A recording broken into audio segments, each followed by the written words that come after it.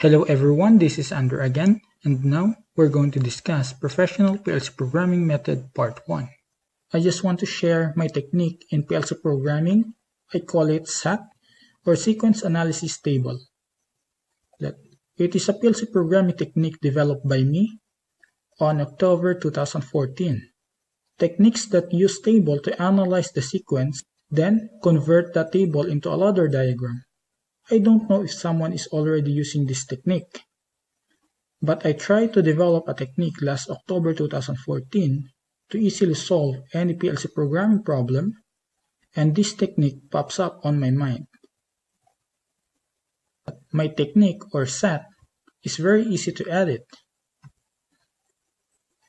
and ladder diagram created from SAT is very organized and easy to understand.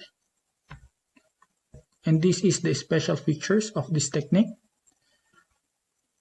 From SAT, you can convert it to ladder diagram, and from that ladder diagram, you can convert it to SAT. And it is easy to explain. SAT can easily understand by anyone, even non-technical person. If SAT is converted into a ladder diagram, only programmers can understand it. Okay. Step in using SAT. First, create a sequence flowchart. Then, create a SAT, or the table. Input the sequence flowchart to SAT. Fill up the SAT table depend on the requirement and sequence execution. Convert SAT to ladder diagram. Okay, this problem is from episode 13, exercise 1. You can watch episode 13, exercise 1 to review the program analysis and the simulation of this exercise. Now let's try to solve it using SAT. First thing that we need to do is to create the sequence flowchart. And this is the sequence flowchart for this exercise. The cylinder will extend, then after that it will retract, then the cycle will just repeat. Next, we need to create a SAT. By the way, we have two types of SAT. We have process SAT and step SAT. For process SAT, it represents the start-stop control of the process. For step SAT, it represents the number of steps, required input, and affected output of each step. When you're creating a SAT, you need to include on this table the input and output included on the sequence. Next, input the sequence flowchart to SAT table. We have this one, cylinder extends. That's why we have cylinder 1 extend here. Then we have cylinder retracts. That's why we have cylinder 1 retract. And that is the end of the cycle, and it will just loop. That's why we have reset sequence here. Next, we need to fill up the SAT table. We have x0, x1, and m0. Here, it is stated on the exercise that the process will start if x0 is energized, and the process will stop if x1 is energized. Then, we just need to have a memory. You can put any memory here. Then, let's go to step 1. We have cylinder extend. First thing that you need to do is to analyze what is the requirement so that the cylinder will extend. The requirement will be the cylinder must be at fully retracted position before it extends. Then, we need to put one here at x4. It represents the fully retracted position of the cylinder. Then we need to put one here that indicates that if x4 is energized, Y3 will turn on. And for the memory, you just need to put any memory here. I choose M1. Then, next, cylinder will retract. What is the requirement for the cylinder to retract? The cylinder must reach the fully extended position. That's why I put one here at x5. Then we have 0 at Y3 because when the cylinder reaches the full extended position or energize X5, cylinder will retract. That's why we have 0 here. And we need to put a memory. I choose M2. Then lastly, what is the requirement to reset the sequence? The requirement will be the cylinder must go back to its initial position, which is the retracted position. Then we need to put M3 here. Okay, we already fill up the table. Okay, before we continue, don't forget to subscribe to our YouTube channel. Please click the notification bell to notify you for new video. Don't forget to like and share our videos. Please like our Facebook page and click see first to notify you for new posts. If you like this video, please put a comment nice below.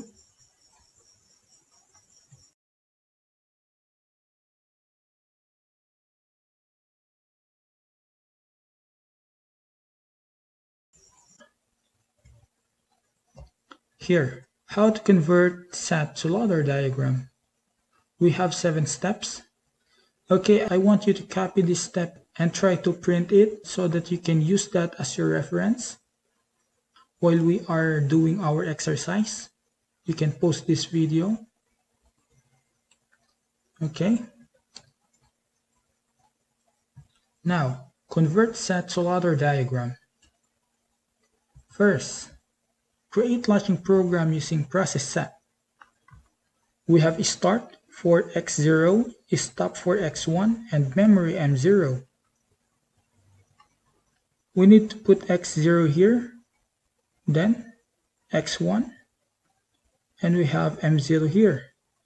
So that when we energize X0, M0 will turn on, and when we energize X1, M0 will turn off. And that's how we are going to do it. Next, we have create a series connection of process SAT memory and negated reset sequence memory of step SAT. It is the series connection between process SAT memory, which is M0, and negated reset sequence memory for step SAT. This is our reset sequence. We have M3. We need to make it negated. Then we have a normally open contact of M0 here as stated here. Then create a series connection of previous step memory and current step input. Then connect it to the output coil memory of the current step. Okay, let's start with step 1. Series connection of previous step memory. If this is step 1, this is the previous step, which is blank. That's why we will not series anything here. Then we have a current step input, which is X4. That's why we have X4 here. Then we need to connect it to the output coil of the memory of the current step. Our current step is M1. It means we need to connect X4 to M1. Next, create a latching for current memory. If there is no input required, skip this procedure. Don't create latching for reset sequence. We already create a latching here for M1. Then now, we need to repeat procedure 3 until we finish all steps. Now we have cylinder 1 retract. We have X5. We need to create a series connection between the previous memory and the current input.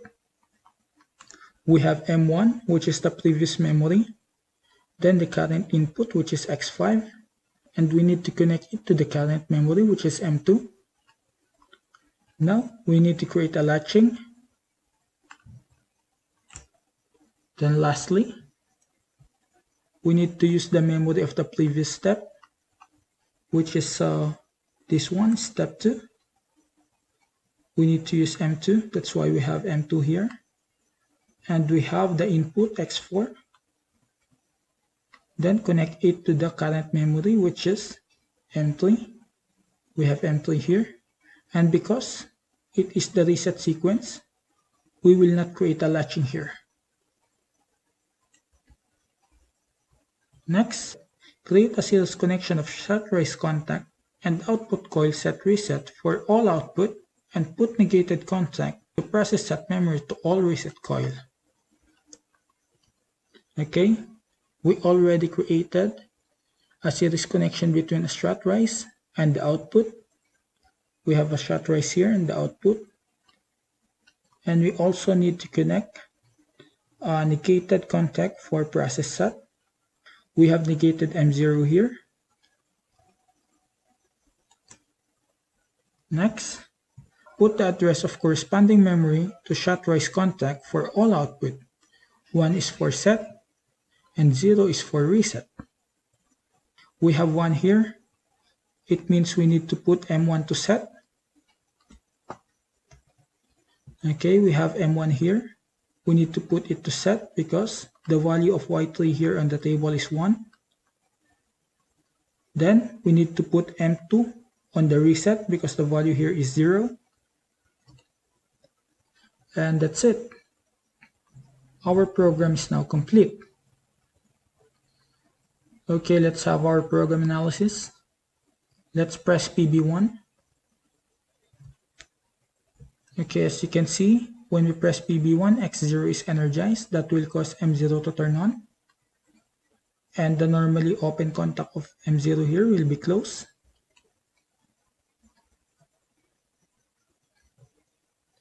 And because of that, M1 will turn on here. And as you can see here, because M1 is on, the shot rise of M1 here will turn on. That will cause Y3 to turn on. And even if the signal here is not continuous, because we use set command, it will not turn off anymore, even if there's no signal here. And because Y3 is on, the cylinder will extend. Then, as you can see here, the cylinder reaches the fully extended position.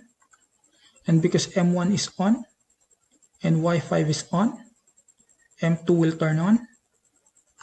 And the shot rise of M2 here will turn on. That will send signal to the reset coil here. And because of that, Y3 will turn off. The signal here is not continuous.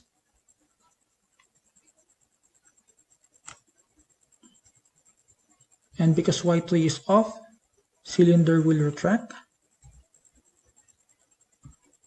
Now that M2 is energized and the cylinder is at fully retracted position, M3 will turn on, and that will cause the normally closed contact of M3 here to be open. And because of that, all the coil here will turn off.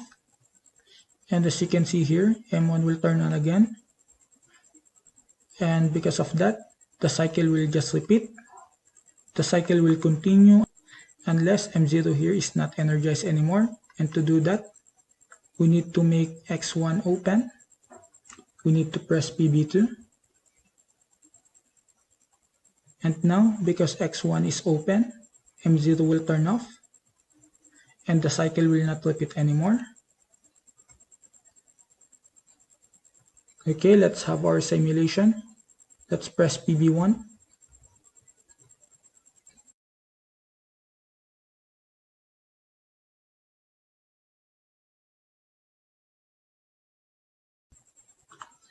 I will leave a programming tips for you.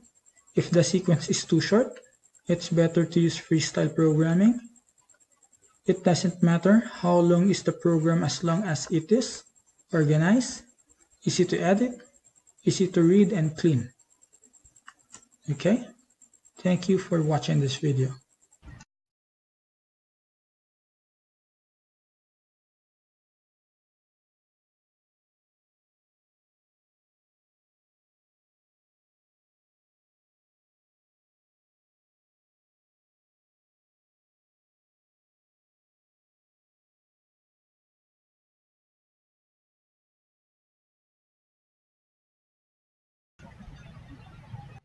And that's all for today. Thank you for watching this video.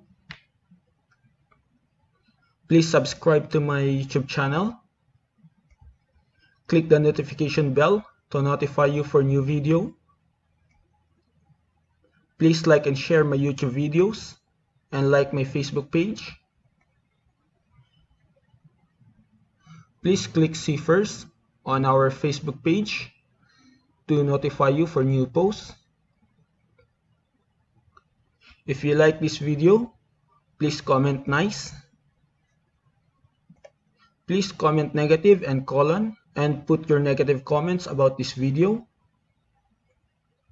Please type suggestion semicolon and put the suggestion about this video. And if you think that this video needs some improvement, just type improvement semicolon and put the things that you want to improve about this video. I will use all of your comment, negative comment, suggestion, and improvement so that I can improve all my future videos. Thank you for all the feedbacks. And thank you again. See you next time.